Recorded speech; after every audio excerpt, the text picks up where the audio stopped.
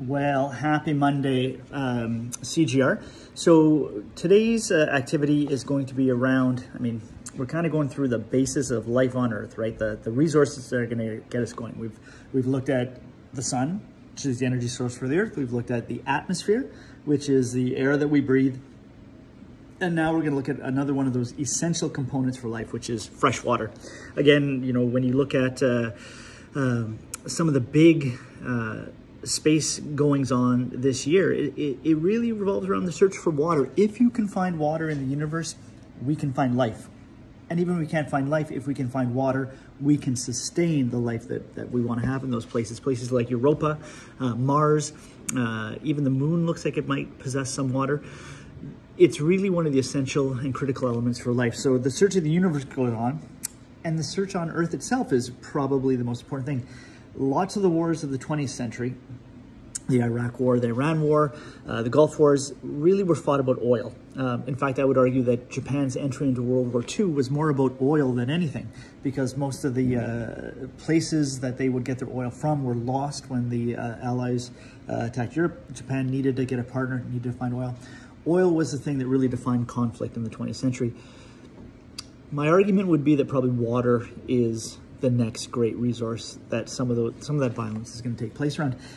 You can live without oil. There's a world that we're evolving into that doesn't have oil. You can't live without water. Water is essential. So we're going to do two things. One is kind of the opposite of what we did for the sun's energy budget, where we took a reading and made a graphic organizer.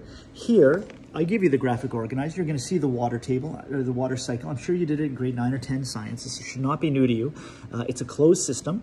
It has some definitions you need to know, good geographical terms. So you're going to define those terms, and then you're going to write a paragraph describing the water cycle. I think I even give you the first sentence, which is the energy from the sun, and off you go. How does this cycle happen? And then really importantly, it is a closed cycle. There is no more fresh water being made on Earth. Maybe not technically true. There's some desalination that takes place in some countries. Israel, for example, does lots of desalination. But for the most part, it's a closed system. Nature takes care of it. There's no more fresh water being created. So what does that mean in terms of some of the choices we make ecologically? Like when we pollute water, why in a closed system would that be particularly dangerous? So that's your kind of first thing, writing a couple definitions describing the water cycle. Then there's also a little bit of research about a hydrological issue. So I think the Saguenay floods are what we look at, but there's a million examples, from drought in California that actually brought the reservoirs. The state of California actually dropped 3 inches because the reservoirs got so low. The Oglala Aquifer, which is the biggest underground aquifer on Earth of fresh water, which is being drained for farming in the United States, it will soon run out. There are some really interesting kind of water-based events going on. So choose one, make a little report on it. Show me that you can, find a current topic or a current event around that topic. That's really what I'm looking for. And then 2 is let's investigate a place that it's a place that I've actually been to, and I thought it's one of those beautiful places in the world. It's oh, we're gonna have an announcement here, I guess. Sorry. Mr. Brooke, please come to the office.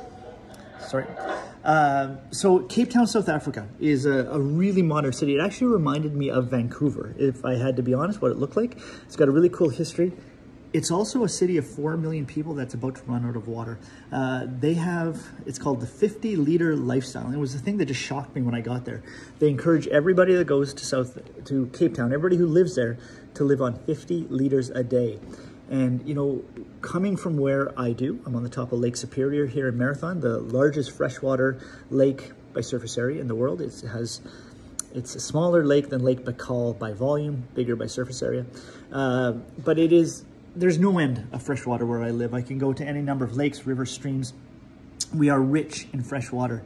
So to even envision living on 50 liters a day is stunning to me. So this is almost like a little journaling exercise. What would that look like for you? What would it do in terms of changing your life? Where are the places where maybe you could save water now or just use without thinking about it? Like a remarkable thing to think of a world in which you have to go to 50 liters a day.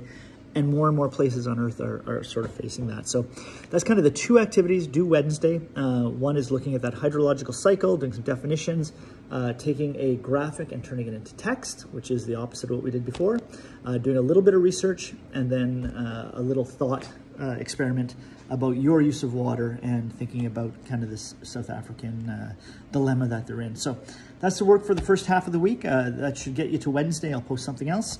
Hope your weekend was good, and good luck working on this. All right, guys.